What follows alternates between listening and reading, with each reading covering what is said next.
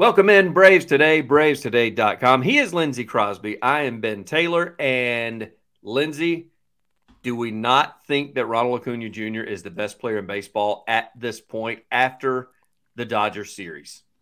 I mean, the way that he responded to Mookie Betts being put into first place in the MVP odds makes me kind of want to go and like Photoshop some stuff and give it to Ronald before every series and say, hey, they think this guy's better than you now, just so he goes off and goes nuts. I mean, in like, just the last week since Mookie Betts was put into first place in the MVP race briefly, 406 average, 4 home runs, 8 runs, 11 RBIs, 4 stolen bases in 7 games. And like now, like he's within shooting distance of that 40 home runs now. He needs 8 home runs in the month of September to hit 40 home runs, which was his original goal. And he'd be at least 40-60, if not more, because he's already at 63 stolen bases and already has a record because nobody's ever had 30 home runs and 60 stolen bases. Correct. Like that's the one thing that sticks out in my mind. He has done something nobody else has done. So when it gets time for the MVP voting, and let me ask you this. This wasn't in the rundown. Do you think it hurts him that he still does like his sidestep around third, and people still may think that he's a little flashy when he's really not? In our opinion, he's not. That's the entire team's personality. If you watch him in the dugout, if you're a Braves fan and you watch him, you've got Ozzie, Arcia, Acuña, even Harris Jr. jumps in, or Harris II jumps in there every now and then and cuts up with them. Like, that's their personality. That's not flashy to me. It just looks like they're a bunch of grown men that are acting like kids. I think if this was 2019, Ronald, where he's trying to get a 40-40 season, he's having a good year and he's doing that stuff, I think that's one thing. But like, he's batting .335. It's kind of hard to ding him for doing a Euro step as he goes around third base when he's batting .330. If you're looking at MVP stuff, it's kind of hard to ding him on some of these things. And I think the fact that the whole team does it actually makes it a little more understandable that, okay, yeah, he does it too. It's like, well, they're all doing it. Marcell Ozuna's like 33 and he's doing this. Marcell Ozuna starts celebrating at shortstop, and he makes his way all the way around doing some sort of hand gesture or something and pointing and loving himself, and he's doing the clap, and I'm like, it's like, bro, get to home plate already. There was a video before the game of 70-something-year-old Ron Washington dancing in the dugout, and it's like, I saw that. Okay, like this is a team thing. They all do this, and so I think his stats are so unimpeachable that if somebody has to go to he dances as he's rounding the bases to ding him and not vote for him, they weren't going to vote for him anyway. Well, and you heard Glavine said it whenever I got a chance to visit with him, as he said, there are a lot of players in baseball that do things as well as Acuña does them. None of them do everything that he does as well. He's the entire package, and that's what sets him apart from the Mookies of the world. And don't get me wrong, in my opinion, Mookie's the only one that's given him a race for it. And the reason being is because Mookie's played second, right, center, short. He's filled in at first one point in time during the season. They said the other night they were talking about it. I don't think he's pitched yet in like a blowout game. But he's basically played minimum 5 positions thus far on the season. And so I get it. He's your utility guy that still bats over 300 and can hit for power as small as he is. But at the end of the day, he ain't yanking the bases that Ronnie is. I mean, that's again, he does a lot of stuff good. He doesn't do everything good that Ronald does. Yeah. And that's, to me, most valuable player should be a player that can contribute in every single facet to your team. And I mean, even defensively, Ronald doesn't get graded out fantastic, but when you include what he can do with his arm, he does it. Like the versions of the defensive fielding stats that include your arm, your outfield assists and things like that, they grade him a lot higher. And so nobody can do everything he can do. And I think he's the MVP, and it shouldn't be, I'm not saying he could stop right now for the rest of the season and still win it, but he should be the prohibitive favorite unless Mookie hits 20 home runs in September. Correct. With that said, winning the series, that it seems to be the correct formula. I know that it'll leave everybody a bad taste in their mouth, the way the series wrapped up with a 3-1 loss. But the important thing is it's the first time that the Braves have won the series quite a while in LA.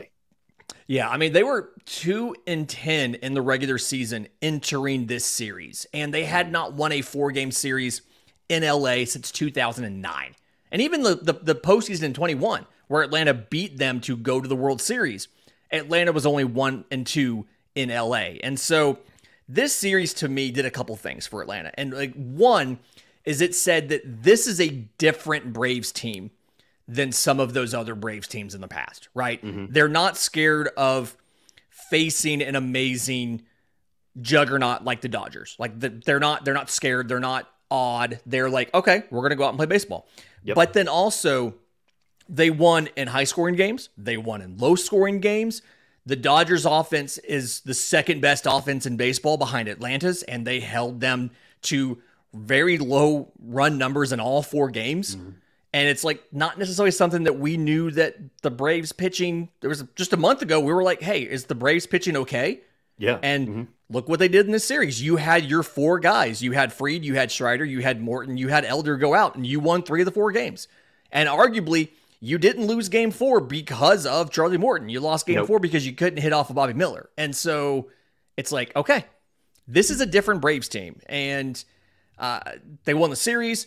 They now have a 6-game lead for home field advantage in the National League, and they hold the tiebreaker on the Dodgers as well. And your schedule's pretty favorable coming up. Other than 7 games with Philly or 6 games with Philly, you don't play anybody that's good the rest of the year. So I feel good about like this series set Atlanta up to almost cruise into the postseason. You just have to hope they can keep the bats hot as they get into October. Well, you made a good point there, and that was my next point on the rundown that we had was this team is just never out of the fight. It just never feels like, even in the final game of the series, 3-1, Olsen throws a blooper in the left, and you're thinking, okay, here we go. Ozuna's fixing to tie this up because he's been hot as of late and about to kill the dreams of Dodger fans. And now that didn't happen, but I think that's the mentality that this team has. You could have seen it coming, though. Yeah, exactly. And you saw that the game before with Arcia, who stepped up there, and who would have thought that he would have been the guy in extra innings to park a 3-run bomb in left center. Yeah, I mean, it's so many Braves are having like career years this year. And we have a story coming out on Monday about some of the Braves statistical milestones this year and where some of the individual players are towards their career highs and things like that. And at this point, it's not fluky, right? This is who the Braves are. The Braves coaching staff makes these players better. The players play better when they get here. And I mean, it's very, very early, but knock on wood, this feels like one of the better Braves teams in my lifetime. And obviously it's very early. Postseason, a lot of stuff can happen, a lot of lucks and play there. But from a sheer talent perspective, this is one of the best Braves teams of my lifetime. Just because every position is so deep. I agree with that, and I think a lot of that helps. I mean, I mentioned Arcia. I don't think anybody, myself included, had the expectations. I understand he was an all-star. I understand he's got some accolades. I think that when we were making that transition from Dansby to, we thought maybe Grissom, we thought Arcia, splitting time, to maybe that being a platoon position at the first part of the year. And for some reason, something has just come alive on him on this season. I mean, you got the all-star numbers, you got the walk, you got the walk-offs that he's had, you've got the 3-run bombs that he hits late in games. He just seems unfazed by this. And that was one thing Snedeker said post-game. He said that he's just one of those guys that he referred to him, he has a low heartbeat. Yeah, I mean, to me, it's very much, that's the culture. I was talking to Ben Ingram for this pod a couple weeks ago, and he talked about like just this Braves team is different. Like all of these guys, they believe in one another. They believe in what they're doing. They believe in what the organization, how they've set them up to be successful. And this is the kind of thing that drives like the statistical folks nuts, because like you can't measure any of this, right? You can't measure how you can take a guy and like a Jesse Chavez, and he can pitch great for you, and you can ship him to LA, and he's so bad they DFA him in 3 weeks, and he comes back to Atlanta and signs. But the guy you got for him is Raisel Iglesias, who is now just named reliever of the month for the National League for August. And this is the stuff you can't quantify, but this is the Atlanta Braves. And it's great to be a fan of this team.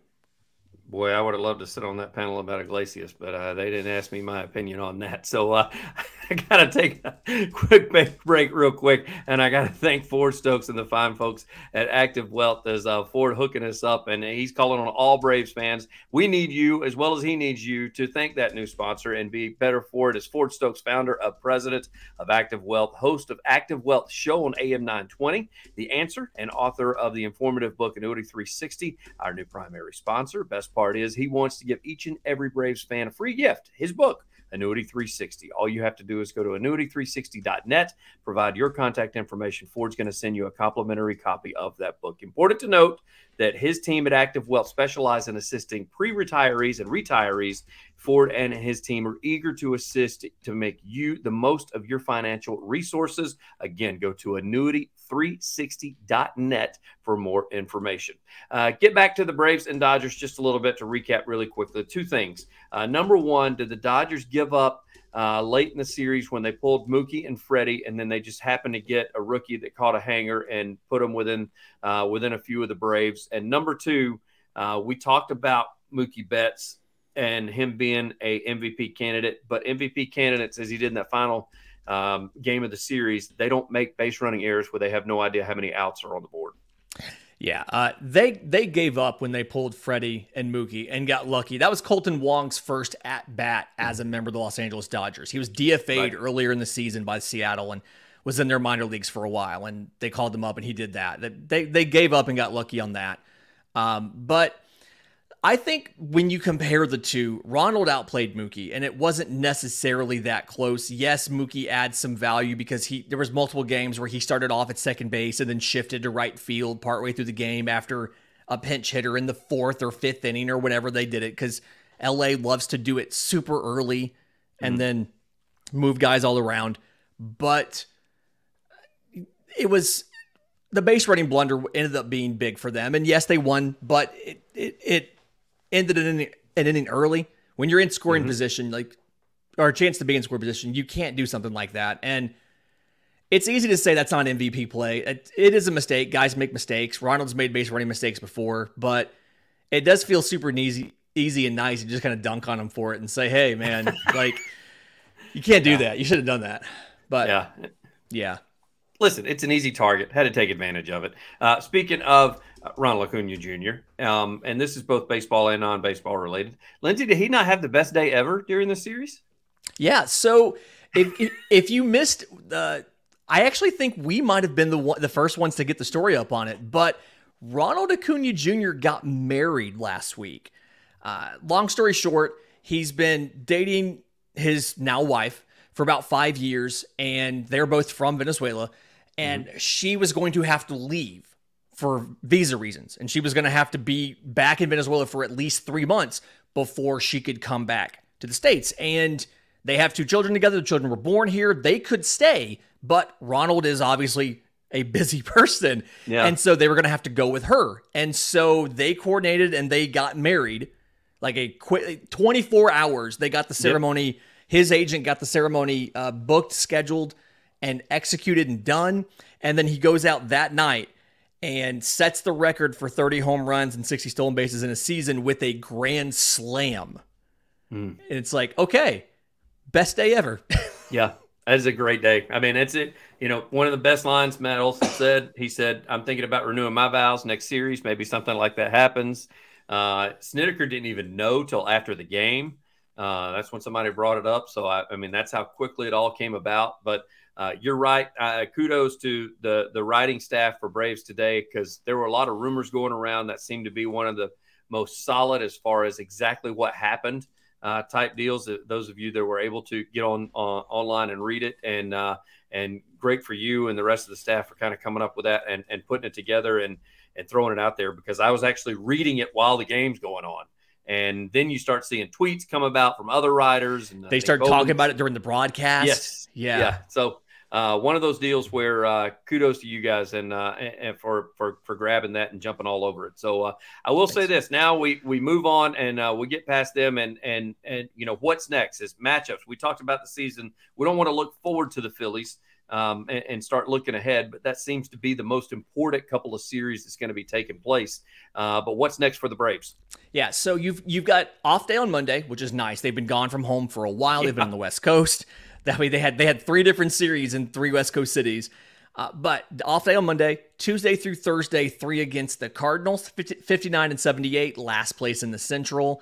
Miles Mikolas pitches on Monday, 4 ERA over 4.5, double-digit losses on the year. Dakota Hudson on Wednesday, Adam Wainwright on Thursday. Adam Wainwright's ERA is 8.1. Whoa.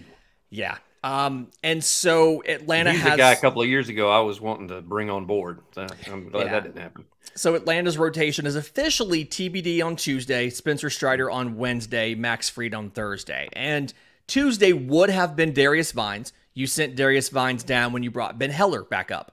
And so, couple questions as to who would pitch on Tuesday. Michael Soroka would be on regular rest to take the start on Tuesday, but also Michael Soroka's date. We wrote about this in mid-August. If he comes up before September 13th and you don't send him back down before the season ends, he will accrue enough service time to be a free agent after 2024. Whereas if you wait until after the 13th to call him up, he'll be a free agent after 2025. And the reason that's important is because Max Fried is a free agent after 2024. And Charlie Morton, if you pick up his club option for next year, is a free agent after 2024. So if you call Soroka up for Tuesday, you have to send him back down, because if not, you could lose 3 starting pitchers in the same offseason after 2024. So even though the position players are there, it could really hurt the Braves pitching-wise whenever we roll around a year from now. So something to keep in mind, and seeing how they play things with Alex Anthopoulos and the rest of the crew. And I know that not that I'm saying dynasty is out there in front, but the Braves, with the moves they've made thus far, Lindsay, I mean, would you not agree they're set up for the next 2 to 3 years to have a really good run over these next 3 years, as long as they can keep arms up on the mound? I'd argue probably the next 5 years. From now, you could go as far as saying now through the end of the decade, but really probably the next 3 to 5 years. This is the largest of competitive windows that you would see in modern MLB. The way that contracts work, the way that free agents work, the money involved. A lot of teams, their window is a year or 2 years. This feels like it's an extended window of World Series contention, like you said, provided you could keep the arms. And I think that's why you've seen so many of these drafts be so heavy towards pitching, right? Because you have almost all your position players locked up, but your rotation for 2025 could be Spencer Strider and then, I guess, Kyle Wright and Elder, AJ Smith-Shawver, Hurston Waldrop. It's not bad, but Michael Soroka could make that better. And so that's the question. If you can keep the pitching pipeline going and keep getting good quality playoff starters, you're in a 3 to 5 year window where you're not a lock, but it's pretty good. You're going to make the postseason and be able to go deep. And the question will be, will luck be in your favor to win the World Series? Yeah, it feels like even on a down year, they can still make the postseason as like a wild card or something of that nature in the next couple of years. So keep that in mind. My prediction, 2 of 3 out of St. Louis. You? I think I'm going to go with the sweep. I don't normally do sweeps. Tom Glavine on this show talked about how hard it is to sweep a team, but I feel like it's been a while, and I've been a while since I've called a sweep, so I'm going to call a sweep against St. Louis. Great. We have a hiccup. We'll go 1 and 2 this next time around. All because of me and Lindsay, because we're the ones that threw that out there. So nice. He's Lindsay Crosby. I'm Ben Taylor. All the written work, find it at Braves Today, bravestoday.com. Lindsay, as always, I greatly appreciate your time, sir. Thank you.